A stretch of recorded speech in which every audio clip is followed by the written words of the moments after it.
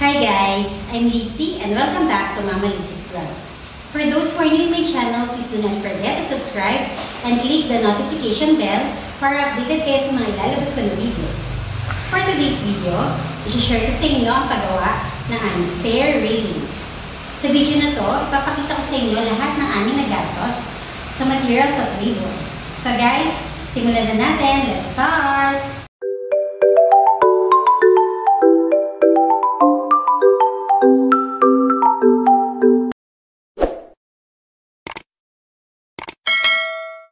Una, nagtayo sila ng 4 na main poste ng stair railing. Ang ginamit namin ay galvanized tubular na 2x2 by 1.5 para sa handrail at saka sa poste ng stair railing. Bali, dinugtong yung stair railing sa stairs na papanig sa loft bedroom para continuous yung effect niya. Ginawa naman na design sa loob ng aming stair railing ay 5 layers ng straight horizontal lines. Ang ginamit namin is galvanized tubular na 1x2 by 1.5.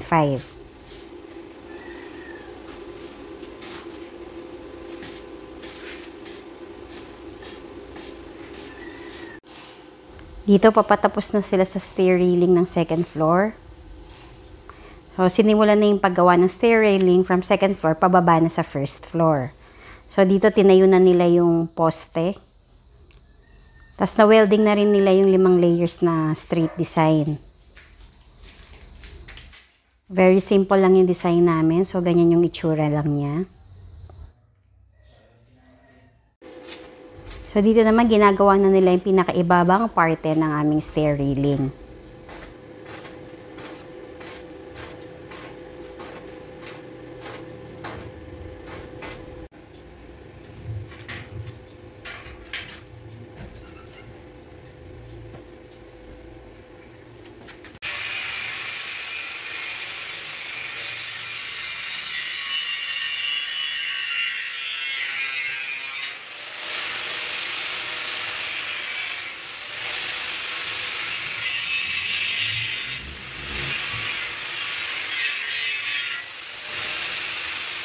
Ganito yung ginagawa ng welder sa lahat ng kanto ng handrails para maging round yung mga dulong hawakan ng hagdan.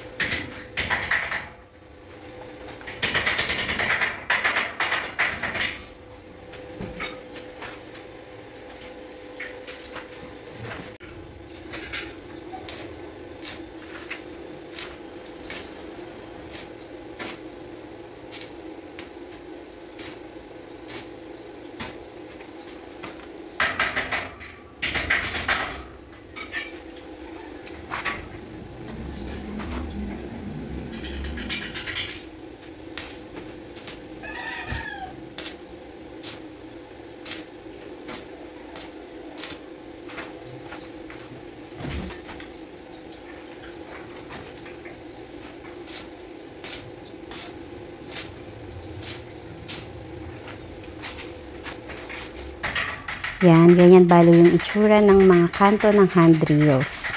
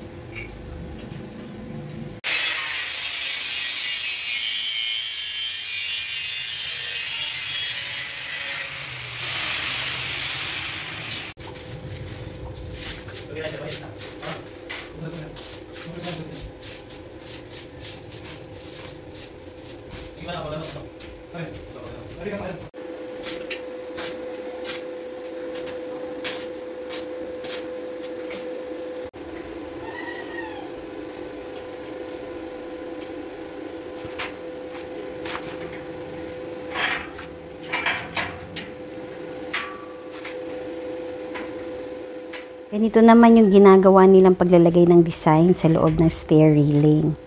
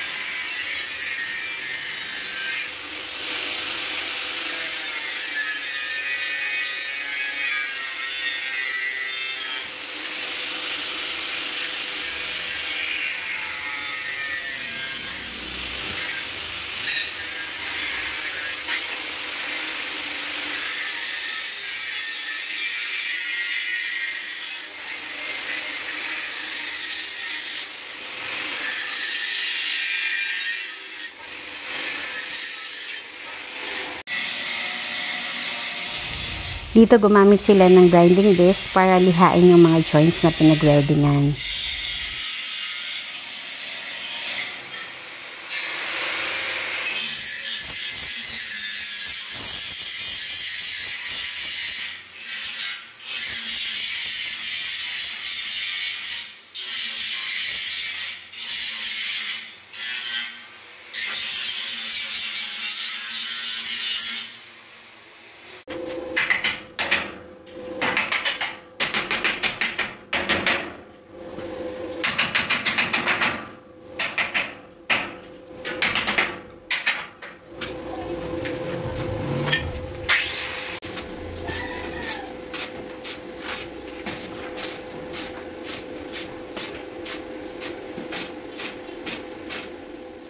Ayan, malapit-lapit na silang matapos sa paggawa ng aming stair railing.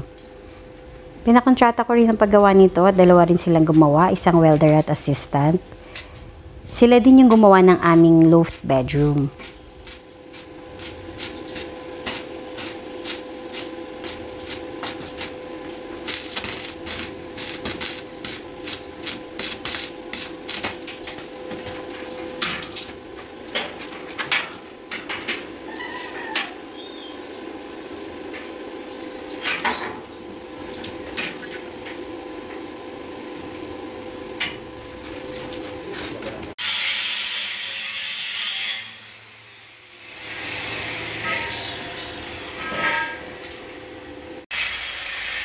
Yan, ginamitan din nila yan ng grinding disc.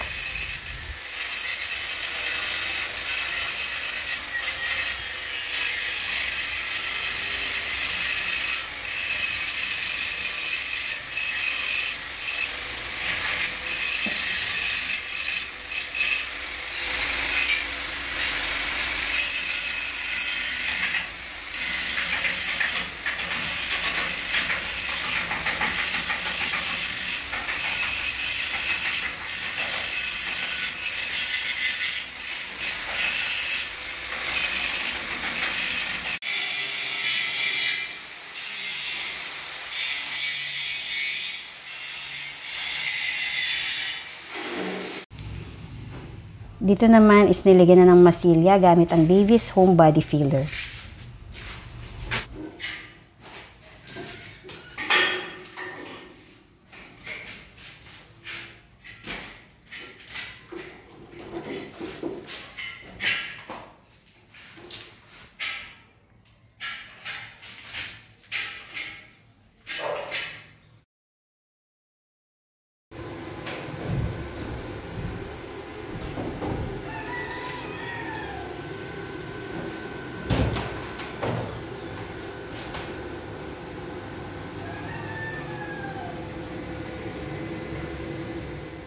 Ang next naman ay ginamitan nito ng brush na sinasaksak sa grinder. Di ko alam yung tawag dito, pero parang panliha rin to eh.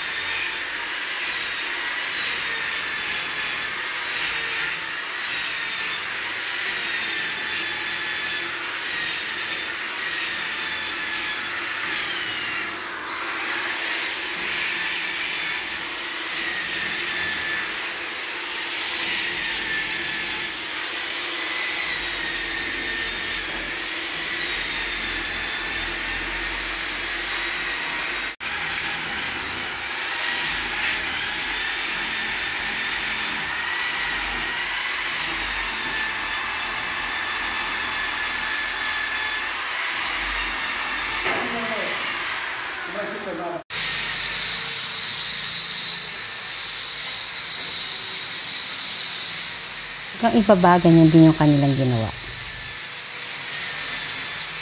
After nilang lihain, pininturahan na ito ng metal primer.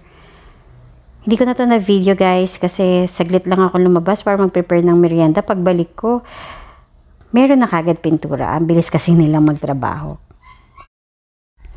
Bali, after 1.5 days, natapos na rin gawin ang aming stair railing. So, magkano nga ba ang aming nagasto sa materials at labor sa pagpapagawa ng aming stair railing? Ito bali guys yung lahat ng materials na aming binili, umabot kami ng 6,480 pesos. Hindi ko na nilagay dito yung price ng metal primer kasi may sobra pa kaming metal primer. Ang labor naman is 5,500.